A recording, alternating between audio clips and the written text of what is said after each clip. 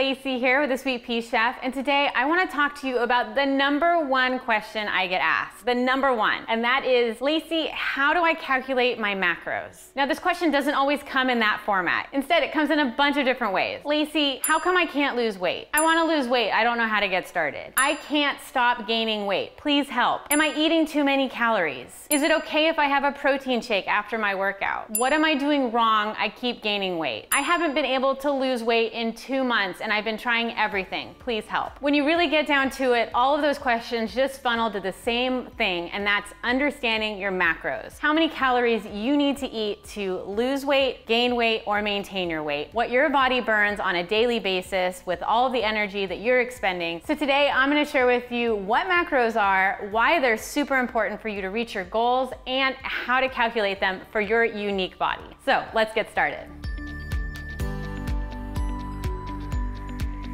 So the word macros is short for macronutrients, and those are the larger parts of what make up our daily intake of calories. It's broken down into 3 parts: protein, carbs, and fats. Now we can break those down even further, but for the purposes of this video, just know that protein, carbs, and fat make up your total calories. So 1 gram of protein is equal to 4 calories. 1 gram of carbohydrate is equal to 4 calories, and 1 gram of fat is equal to 9 calories. So that's what calories are. They're not good or bad, they just represent the total number of those macronutrients that you're eating in a day. Think of calories as energy. When you give a car gasoline for it to drive, you're giving your body calories for it to function. So now we need to understand why calories are so important for our bodies. And in order to do that, I need to tell you about the basal metabolic rate. That's your BMR for short. So your basal metabolic rate is incredibly important to understand because it's your base level of calories your body needs to burn in order to function. So you burn calories just being awake, having your body regulate its temperature, blinking your eyes, having your heart pump your blood. All of those burn calories. And we need a certain level of those to just have a basic ability to thrive and survive. Then any physical activity you do in a day, whether it's washing the dishes, getting up and chasing your 2-year-old around the house, making dinner, walking the dogs, exercising, all of those require additional calories to burn for energy. And that total, if you take your BMR and your additional activities, is called your total daily energy expenditure, your TDEE. And that's basically, in a general day, that's the total number of calories you're burning in a day. And fortunately, we can actually take that information and then we can include your height and your weight and your age and a few other factors, and then we can calculate how many macros you need to reach your goals, whether that's to lose weight, maintain your weight, or gain weight. In order to do that, we need to understand the Mifflin-St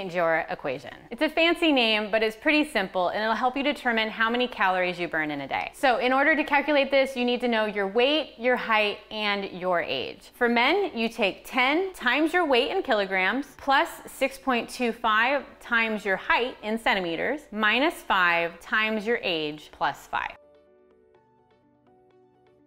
For women, you take 10 times your weight in kilograms plus 6.25 times your height in centimeters minus 5 times your age in years minus 161. I'll keep this on the screen for you to screenshot, and I'll also put it down below in the description so you have access to it. Then we're gonna multiply that by an activity factor, and that's to take into account what type of lifestyle we have. Are we running around all day and super busy on our feet working, or do we have more of a sitting at your desk kind of lifestyle? So if you're sedentary, so you have limited exercise, it's gonna be 1.2 times that number. If you're lightly active, so you have some light exercise, maybe 3 days per week, you're gonna multiply it by 1.375. If you're moderately active, you're gonna multiply it by 1.55, and that's if you're getting a decent amount of exercise most days, but not always. If you're very active, you would multiply it by 1.725, and that is just having hard exercise every day. You're always really going. Then you can have extra active, which would be multiplied by 1.9, and that is you are doing strenuous activity on most days. So the result of all of that, once you take the total from that first equation and you multiply it by your activity factor, will give you your TDEE, your total daily energy expenditure. And that is a very important number because that tells you the number of calories you're burning every day. In order to lose weight, you need to eat less calories than that number. In order to gain weight, you need to eat more calories than that number. In order to maintain your weight, weight, you need to eat the same amount of calories as that number. It's pretty simple. It just requires you to understand what your goals are. So now that we have that total number of calories that we're burning each day, we need to figure out how to break that down into the macronutrients, into how much of a percentage of fat, carbs, and protein we're going to be eating of that total amount of calories. The general guidelines for carbs are about 45 to 65% of your total calories. For fats, it's going to be about 20 to 35% of your total calories. And then for proteins, it's going to be about 10 to 35% of your total calories. And all of these can kind of fluctuate based on your goals and what you're wanting to do. And keep in mind, these are all just general recommendations. They are not specific for your needs. Personally, I like to have a higher percentage of protein. I find that when I eat more protein, I feel fuller and not as hungry, and it allows me to both gain muscle and burn fat at the same time. So for me, my total calories that I eat in a day are 2,100 calories right now. So as you can see, your macros really depend a lot on your dietary preferences, your lifestyle, and what your goals are. So if you've never tracked your calories before, I recommend taking this kind of slowly. Get an app like MyFitnessPal so you can keep track of what you're eating on a daily basis. So just kind of get a guideline and a baseline for what you're currently doing. Don't dive into changing all of your macros yet. Instead, try to understand what you're doing in general in a typical day. A lot of times if we dive head on into something, we're gonna eat all the kale and the carrots and the celery, and that's just not realistic. You wanna see where you're coming from so that you don't just do a super giant shock to your system when you start following new macros and recommendations for that. More than following your specific macros each day, it's really important that you understand what you're having, how it adds up into your daily calorie needs, and why you're choosing the foods you're choosing. That's gonna have so much more of a lasting effect on your success in the long run than meeting that exact macro that day. And the whole process takes some practice. It takes a little bit more energy to track your food and to understand what's happening and to pay attention to everything. You're gonna need to pay attention to those nutrition labels and understand all of that. I also caution you to not obsess over the numbers. I know it's hard and we're trying to follow all these specific numbers, but keep them as guidelines for how to approach your day, how to approach each meal, and to make sure you're giving your body what it needs to reach your goal. Once you start to incorporate these guidelines, pay attention to how your body reacts. Are you losing any weight? Are you gaining weight? How do you feel in your clothes? Do you feel like you have inflammation? How do you feel when you look in the mirror? How do you feel with your energy levels? All of this will indicate how effective your macros are and whether or not you need to tweak it a little bit. And feel free to check out my 30-day healthy program. I offer a custom macro calculation upgrade on that if you're interested in having me calculate your macros for you. And we go through 30 days of education on stuff just like this to help you lose weight and feel supported. And I'll see you in the next video.